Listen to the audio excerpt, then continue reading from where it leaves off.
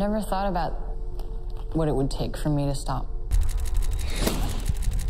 There's always this fear that you can be kidnapped or killed. And it's so easy to be killed. Being behind the camera doesn't exclude you from being there. It's not a shield, it's not a filter. The stuff that goes through the lens is forever burnt into your mind.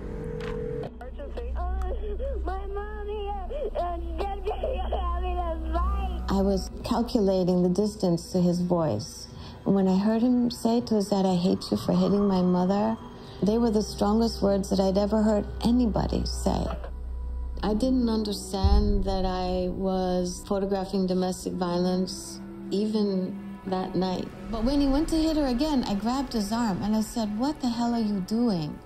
You're gonna hurt her." The events that took place in Tukoza forever changed me as a human being. To our left, a barrage of fire just came in our direction. And Ken was to my right, was hit. I was tormented by that for a long time because it's as if the last thing I did for my friend was to photograph him dead at my feet. I don't call myself a war or conflict photographer. I think calling myself that normalizes the kind of images that I take. And I don't want those images to become normal to me or to the people who see them. You know, a lot of people ask me, why do you do this? It's so dangerous and you risk your life for what?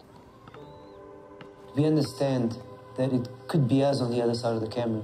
It's just a matter of geography. It's just a matter of luck.